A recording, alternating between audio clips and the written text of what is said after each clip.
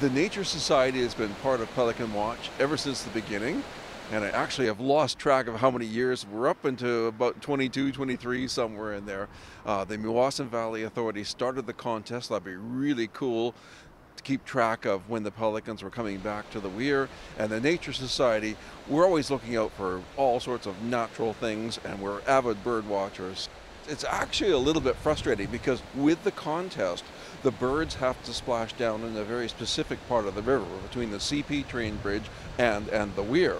And the pelicans always come back early, and they love the island back there, the Goose Island. And they'll hang around Goose Island for 5 or 6 days, and people will be saying, hey, the pelicans are back, hey, the pelicans are back. And we haven't announced anything yet because they haven't set foot in the splashdown zone. It's spring. It's the earth is coming alive again. And like I say, I get excited when I see my first garter snake and then the first crocus. The pelican is just another one of those, hey, wow, we survived winter and summer's on the way.